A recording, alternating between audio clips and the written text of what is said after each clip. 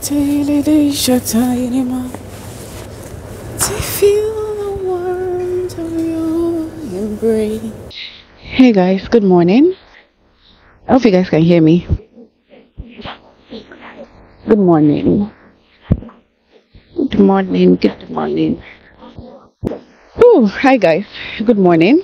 So today is another day, and this is 2 days. I'm actually at the train station now, and this is 2 days after I went for the interview.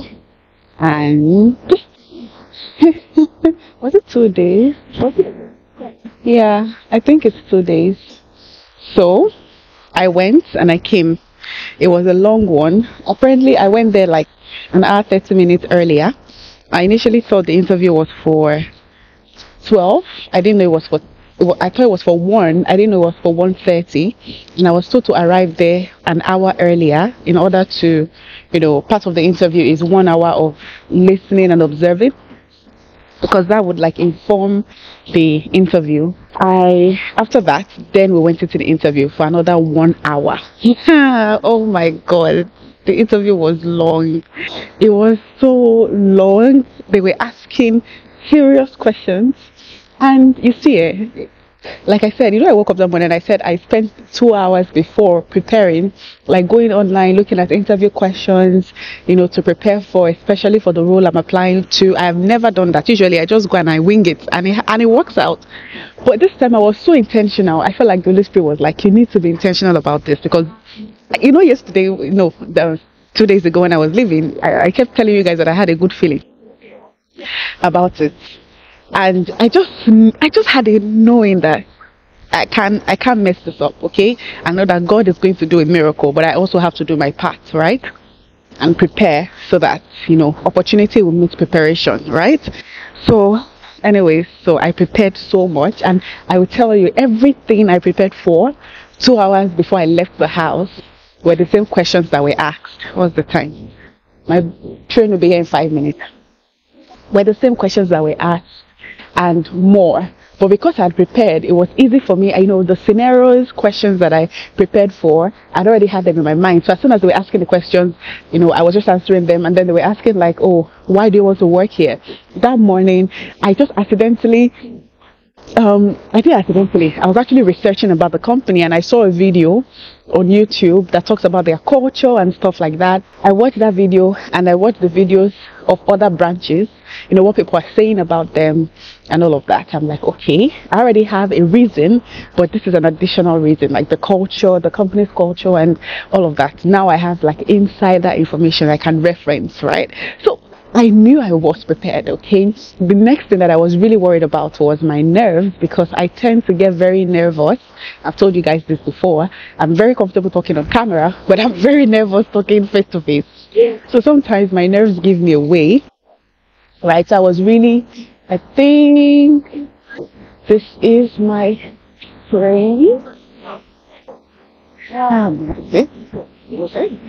We'll continue the gist later. My train is almost here.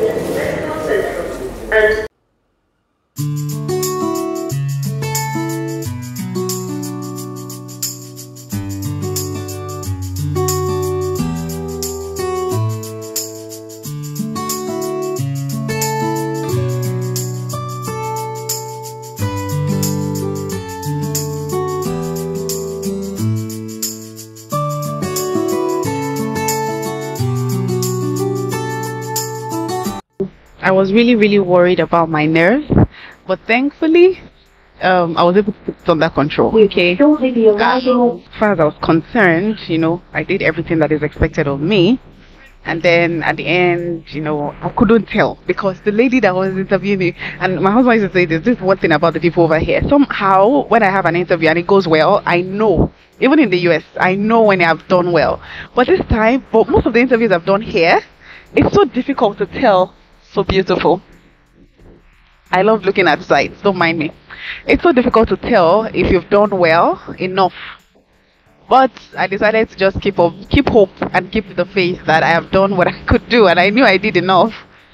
And the wait began. I tried so much not to think about it, because I had, my school class project that I needed to work on. So I wanted to just focus on that, get that one submitted, and not think about the interview, which I think successfully I tried. I don't know if I was successful because I kept dreaming about or wondering, is there anything I should have done better? Are there any things that, anyways, I waited.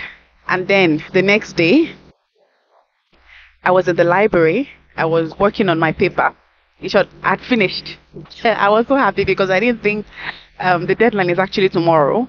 I didn't think I'll be able to, finish writing that paper yesterday, but I was so glad when I eventually hit that over 5,000 words. So I knew, okay, I was done, and I was packing up, about to leave.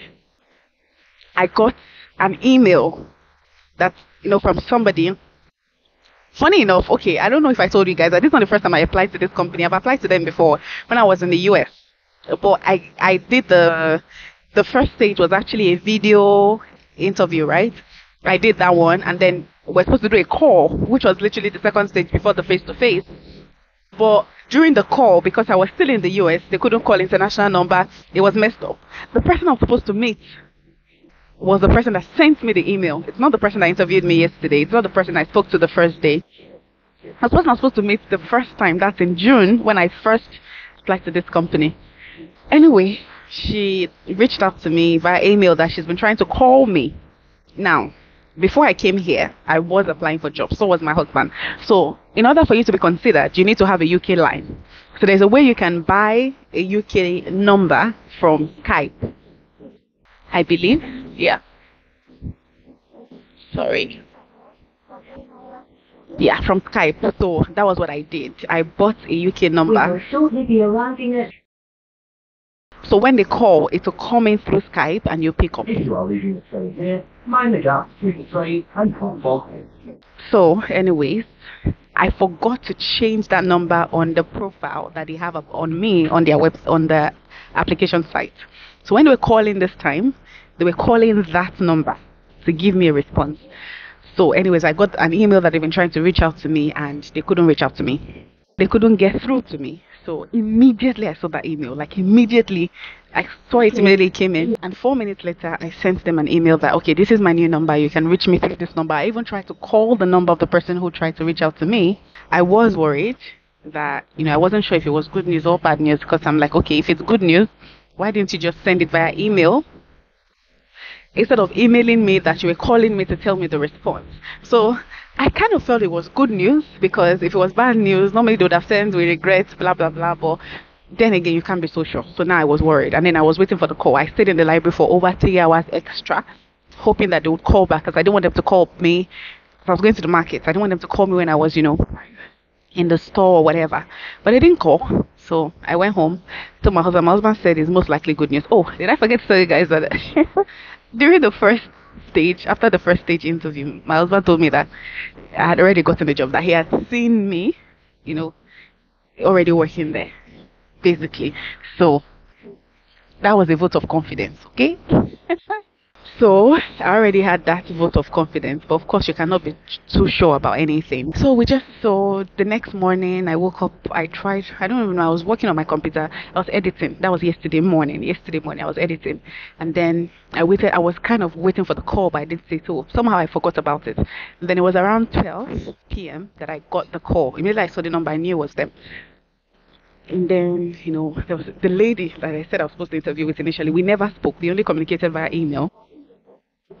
And then she was like, they had the interview. She was calling to give me feedback. This time my heart was doing gigging. My heart was beating so fast. And then she was like, well, she's calling me with good news, that they were impressed with my, my interview and my skills, my experience, blah, blah, blah. And they wanted to offer me the job.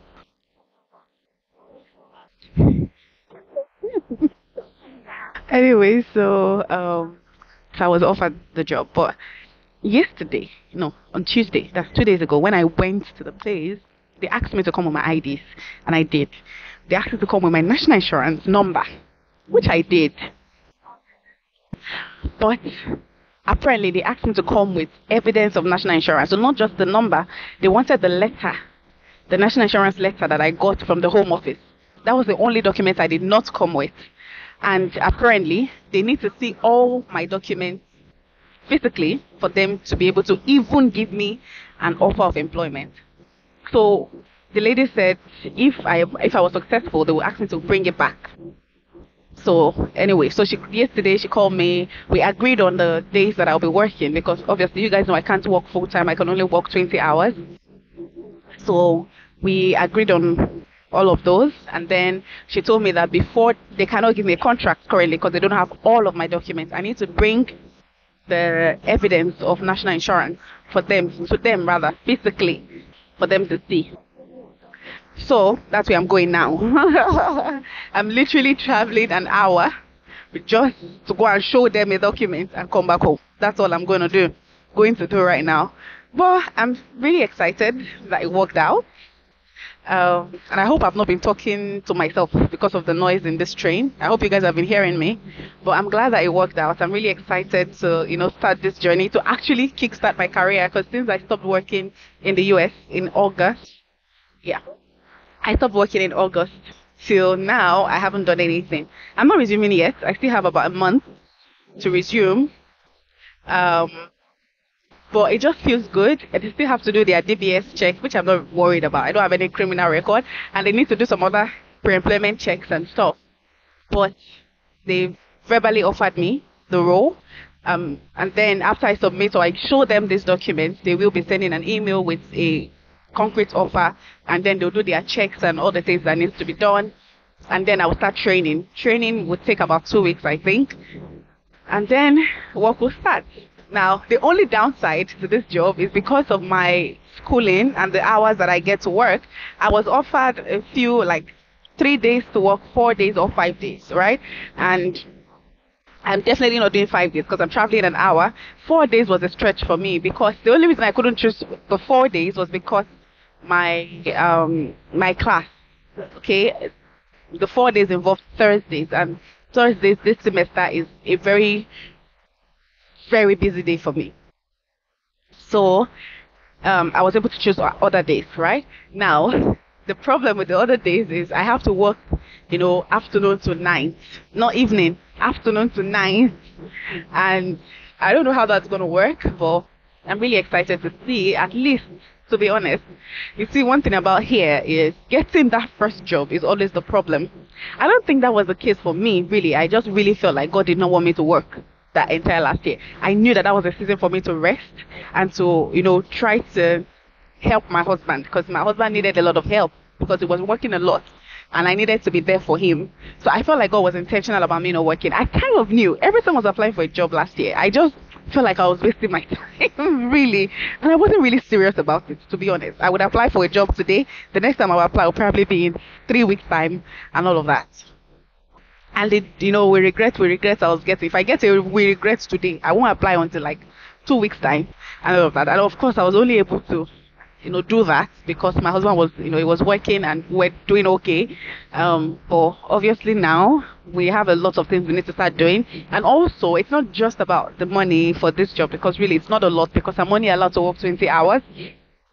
However, it's the fact that this is the first job I'm getting in the UK. It's in one of the largest companies here. And then it's a good way to kickstart my career. It's not in the field that I'm used to. It's not in, anyways, I don't want to give too much away, but I'm really excited. When the time comes, I'll share more. But for now, that's it. So since we started this journey together, I thought I might as well just let you guys know how everything went. So yeah, girl is finally employed right now. Anyways, that's that about that. So right now I'm on my way, and then I'll show you guys, or update you guys how it goes, okay? Bye.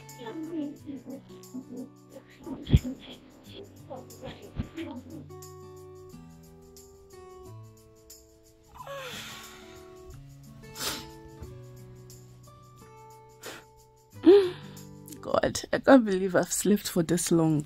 Good morning, guys. Oh, it's a beautiful morning. I'm tired. How can I be tired? I just woke up. I'm not tired, in Jesus' name. Hi guys. So I don't even know why I took camera to record though. I feel like I've not really been in a mood, or I don't know, I've just not vlogged this year. Apart from the interview one. Whew, wow. So my husband has gone to work this morning, so I've woken up earlier, but I am just waking up. It's almost 12 p.m. I don't have a class today, so that's good. We have actually been on break in school, and I think one of the reasons why I've not vlogged is because I had assessments that were due last week, so I have been so busy working on them. At a point I had to travel to diverse cities, like 4 cities in the UK, to go and interview people for my assessment. So it's been a busy time for me. So I was not in the mood to even pick up camera and do anything. I just wanted to get the assessment over and done with. And immediately I submitted the last one. Sure, it was even before I submitted the last one.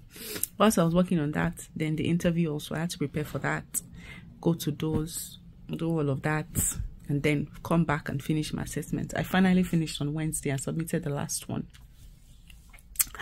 So now we're just waiting for feedback. But school has actually been on break, even though I've been going to the library and I've been sleeping in the library for weeks. But school has resumed this week. I was supposed to have a class today, and suddenly they changed it to another day. So that's how come I'm home, and I'm really glad because the weather is really cold today. But apart from the coldness, it's not as cold as it has been. It's like 1 degree. But apart from that, there's this dangerous wind. We've been on high, what do you call it? Severe wind alert. There's like severe wind. Those wind I don't know if you've seen those videos of those wind I used to push people. So sometimes you can even hear the wind. I'm not sure you guys can hear it because I'm talking, but you can hear the wind outside. It's very bad. So I didn't want to go out today, and I'm not going out today. So I'm just going to watch TV. I made fried rice yesterday. I'll eat. Should I need to pack that fried rice inside the fridge? I made it last night. My husband said that's what he wants to take to work. So in the morning I made shawarma after church, in the afternoon. Then in the evening I made fried rice. So I'll just eat that, make some tea, you know, pull my blanket up on the chair and just watch Korean series till my husband gets back from work. Anyways, I'm trying to enjoy this season now that I have not resumed work, because I will be resuming work in about a month's time. So not a month, yeah, a month-ish. So now that I don't have that, I've not, in short, it's 1 month from today. So now that work has not resumed, I want to take time and just, you know, rest enough and prepare myself for that journey. So that's all I'm going to say today. I'm not sure. There's nothing to record today because I'm not really doing anything. So I'll see you in the next one. This is definitely the beginning of a new vlog. So I'll see you guys when I see you guys. Okay, bye.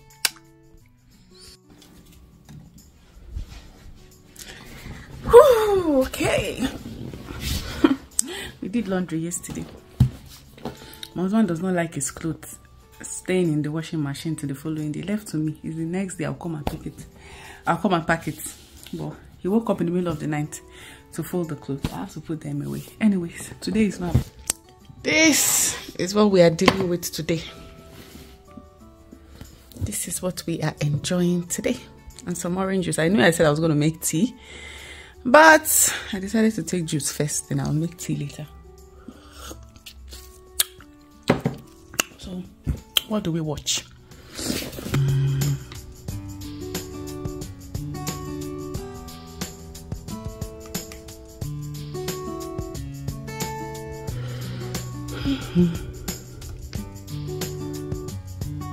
Let's see what's showing on Netflix. I was watching one Korean movie, See You in My 19th Life. It's not amazing, but it's not so bad either. So let me eat, watch TV, put my blankets on my body, and I'll talk to you guys later.